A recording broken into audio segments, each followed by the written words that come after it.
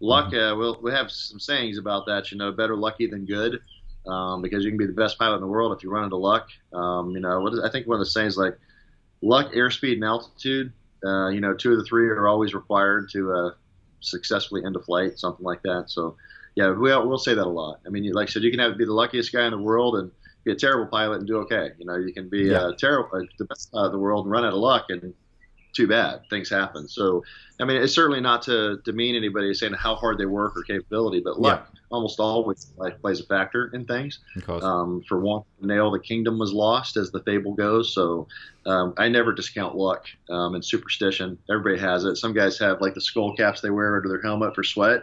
I know one guy, he's a 3-star now, and I think the whole time we were at weapons school, when he was there as an instructor, he's a little bit older than me. I think he wore the same skull cap, never washed it once, stunk to high heaven. Oh, really? But he was suspicious. If you ever washed that thing, then something bad would happen.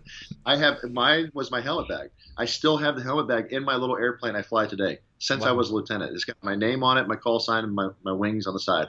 I refuse. It's got little holes in the bottom, and I refuse to get rid of it. It's become my crutch. Wherever I go, that helmet bag has to fly with me, right? Because that was there for every mission I ever flew in the F-15 and F-22, every single one. So it's funny how luck and other things kind of play into your mind. It probably doesn't really mean anything, but it sticks in people's heads. You're like, you get and how you do things, and so you kind of get stuck on that. And it's like if it interrupts that, it just throws people off. You're like, where's my helmet bag? I got to have it, right? So weird. But you find pilots have some sense of that when they fly, and they all understand that luck and timing plays a really critical part in a really good career.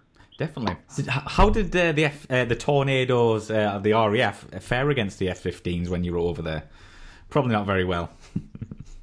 Yeah, I mean, different aircraft. I mean, more of an interceptor or a ground strike, depending on the type of design for the aircraft. I mean, one thing you can't match it down low fast. It's good. Yeah, I mean, it wasn't built to be a dogfighter, and DACT, it wasn't the best platform for that, because you can never, I'm very cautious about downing on another pilot at all, because if that pilot was in a Eurofighter, as Typhoon, as opposed to an Eagle, or a Typhoon, now it's a whole different story. So aircraft type is obviously a big part of it, but usually we did really, really well. But I mean, that's what the F-15 was built for. And if you ever hit the merge, obviously the fight was pretty much over, because the Eagles could turn really well compared to a Tornado. That's not really what they were designed for. No. So the Brits did that too, and they'd fly out to their advantages. They would try to stay low and fast. They wouldn't try to get to a merge and turn. I mean, they know that's not the smart thing to do. So, but it was fun sometimes. If you ever hit a merge and you see the wings are way out on the Tornado, you're like, okay, it's over. Gotcha. Same thing with the Tom. The wings are out. Okay, it's over. Yeah. He's not going to be able to do much.